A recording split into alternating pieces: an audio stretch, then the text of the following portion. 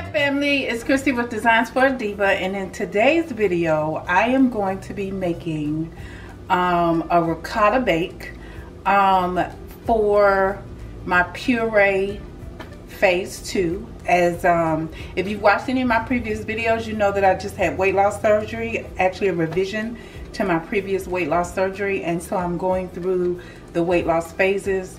Phase 1 after surgery is full liquids. Phase 2 is puree foods. And so this is I thought I'd share a recipe that I really like with you. This is not something that you have to make just because you've had weight loss surgery. It's a very tasty meal, quick meal, and you don't have to make it the way that I make it. You can add meat to it. I could see it being good with pepperoni, with ground beef, with Italian sausage. However, in phase 2, we can't have any of those type meats unless they're pureed. So I'm going to be making a meatless ricotta bake, and I'm going to go ahead and flip the camera around so that you can watch me prepare it. Okay, let's go. All right, so here's what we'll be using for our ricotta bake. I have 8 ounces or 1 cup. Where's the cup?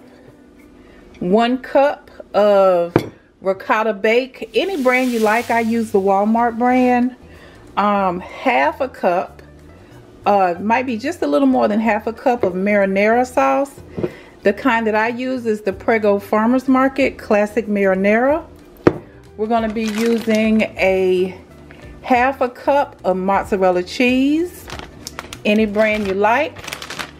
Half a cup of Parmesan cheese, 2 teaspoons of Italian seasoning, and then I have pink Himalayan salt and black peppercorn, ground black peppercorn to taste. We're also going to use 1 large egg beaten. So I'm going to grab the egg and then I'm going to start putting the bake together.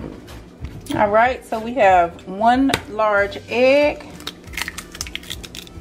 Gonna crack that in there.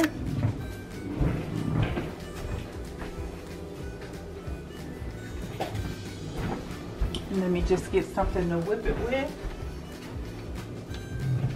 I guess I'll just use my spoon. Not really scrambling it, really this is beating since we're not cooking. We're gonna blend it really good till it almost becomes frothy.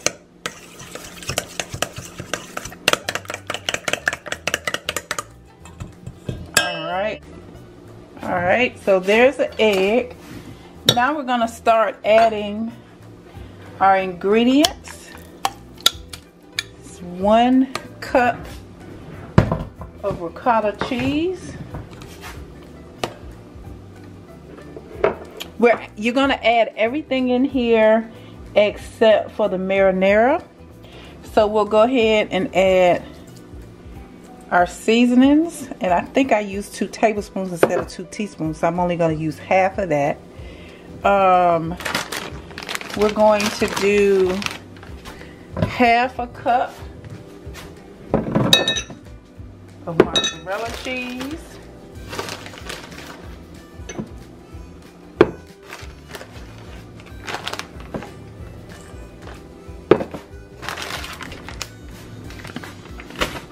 And we're going to use half a cup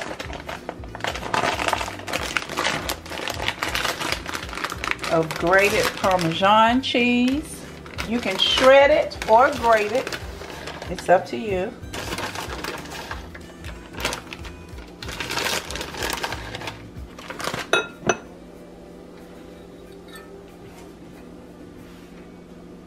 All right, half a cup.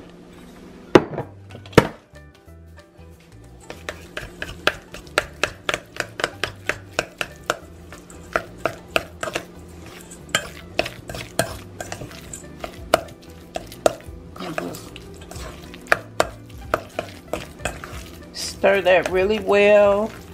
Get all the flavors, all the seasonings and everything. That's my oven letting me know that it's preheated. I you preheat to 450. And I turned that on before I turned the camera on, because at times my oven is energy efficient, so it takes a little while to get it heated up. So I turned it on earlier so it'd be ready when we are ready. Alright, so we're getting that blended. Now the recipe doesn't call for greasing the pan, and it's up to you if you do that or not. You don't have to. But I'm gonna step outside the recipe and put a little cheese on top. And I don't want it to, I want it to slide off. So I grease my pan with some Pam Original cooking spray. And I'm gonna fold this ricotta bake. It doesn't make a lot by a regular person's stomach, but this is gonna be a few meals for me. So this is what it looks like. Probably should have got a smaller. Let's see if I have a smaller. Oh great, I do have a smaller container.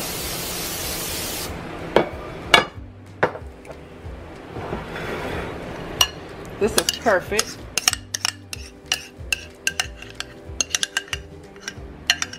Just got an extra dish to wash. So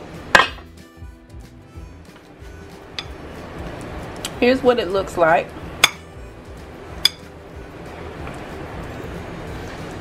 Make that even.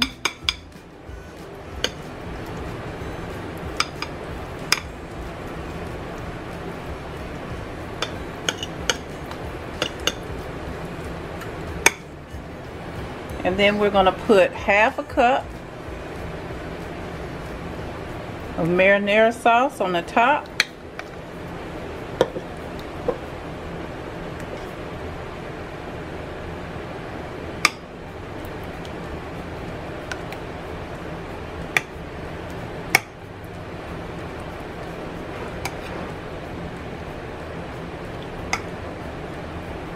And then the last thing we'll do,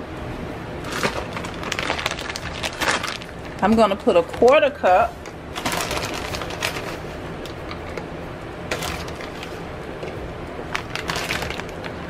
of mozzarella cheese on the top. And again, the recipe doesn't call for a quarter cup of mozzarella cheese on the top, but I am tweaking this recipe to my liking. Okay, spread that out a little bit, and there you have it. That is the ricotta bake before it goes in the oven. So we are going, again, the oven has been preheated to 450. Ooh, that's hot. So we're gonna put that in there.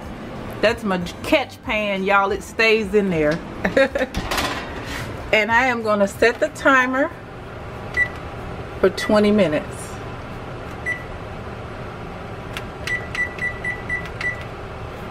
All right, I'll see you in 20 minutes. 20 minutes is up. This is what it looks like. You can still see it bubbling. The cheese just really started melting, but I don't want it to get hard because my stomach is not ready for that. So I just wanted to show you what it looks like out of the oven, and we're gonna let it cool for about 10 minutes or so, and then I'll come back and we'll see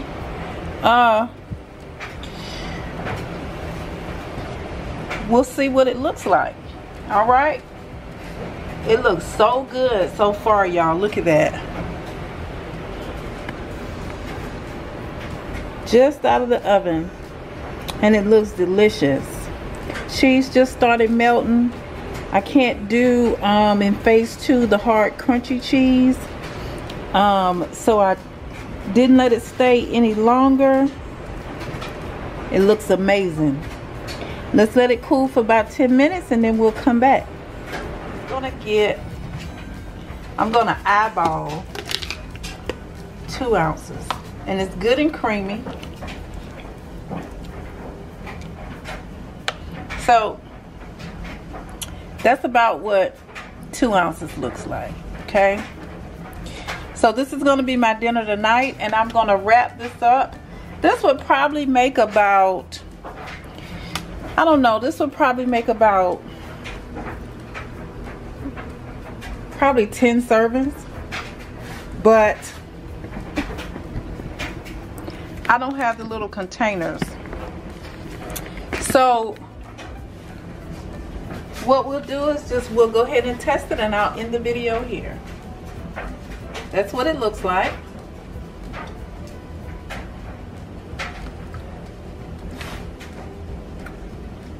That's what I needed in my life, y'all. That is so good. Thank you guys so much for watching. Please try this in the comfort of your own home. It is really tasty. And I'm really hungry, but it's really tasty. I could see this with some pepperoni. I could see a meat lovers with ground beef, pepperoni, and Italian sausage. Ground turkey. Just whatever you like. It is so good. It's a quick meal, and it's really tasty. Thank you guys for watching. Be sure to subscribe to my channel and hit the notification bell so you don't miss a video. I'll see you in the next one.